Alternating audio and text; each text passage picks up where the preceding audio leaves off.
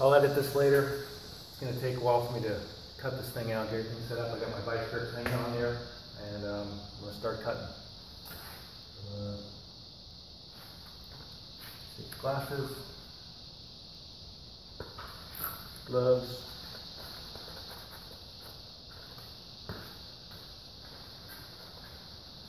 All right, starting the cutting.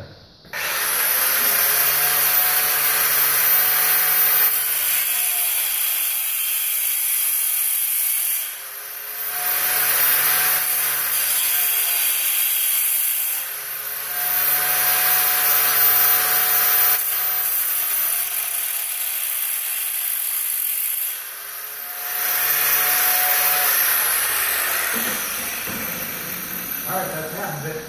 Flipping it over.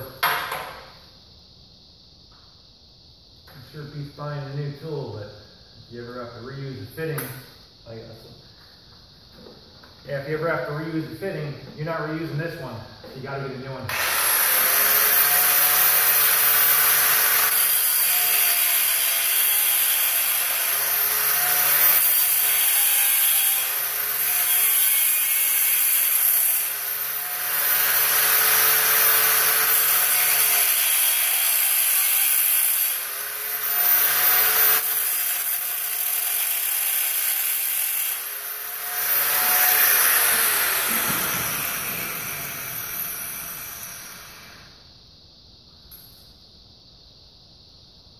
Now, I don't recommend doing this because if I hurt myself, it's my business, but I'm kind of desperate right now.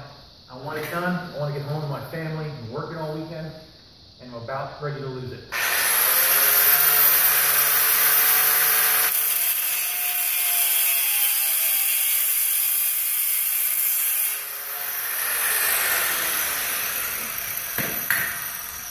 All right, so I'm going to show you what I did real quick.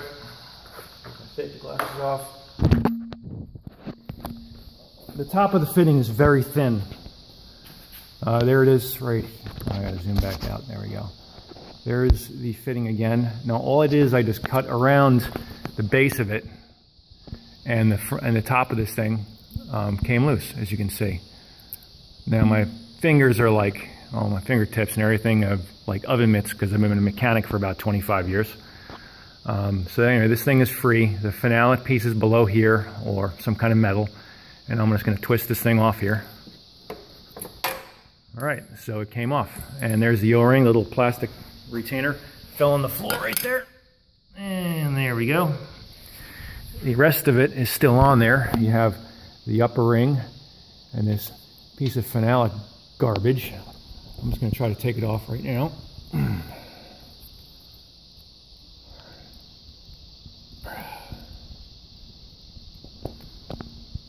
I was able to wedge it apart like that and get it off. Now this piece right here is just going to come right off. Voila! All right, so now I've got two of these things cut off. I'm going to show you how to snap it in. All right, like I said before, there are two different styles. I'm really curious to see if this new style, the old style is interchangeable, but I'm not going to risk it. I'm using the stock one, and as you can see, oh, it's not stock, it's aftermarket. The aftermarket one has an O-ring at the bottom.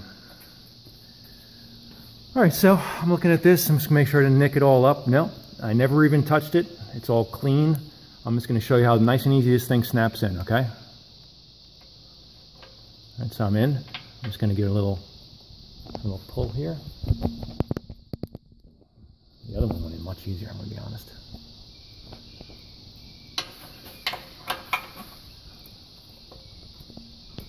I really need my other hand.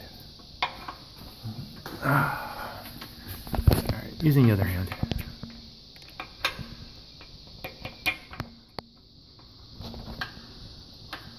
Sorry about the camera bouncing around, but I can't seem to get this fitting on. Oh, there it goes. It just snapped right in. I just had to get the right...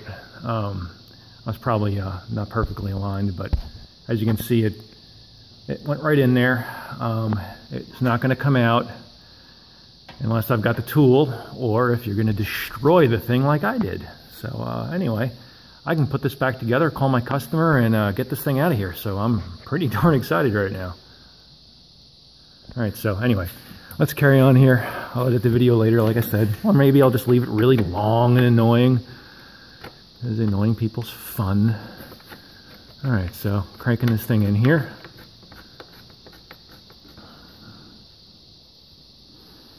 Alright, so that's cranked in. Let's get my adjustable wrench. Alright, by the way, it's not a crescent. It's an adjustable wrench.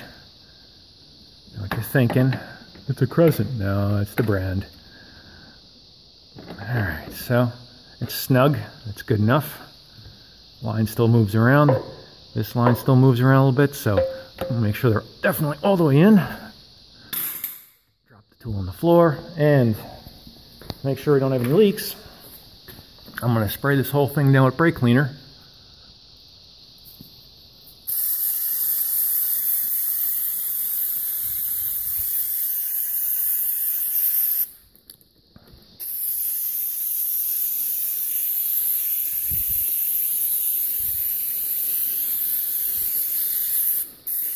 Alright, that's good enough. Alright, so there's no fluid anywhere. It's all clean. I'm going to attempt to top off the transmission now. When the fitting is way back here, by the way, or the dipstick tube. It's underneath the vehicle, as I said before, and let's play with that now.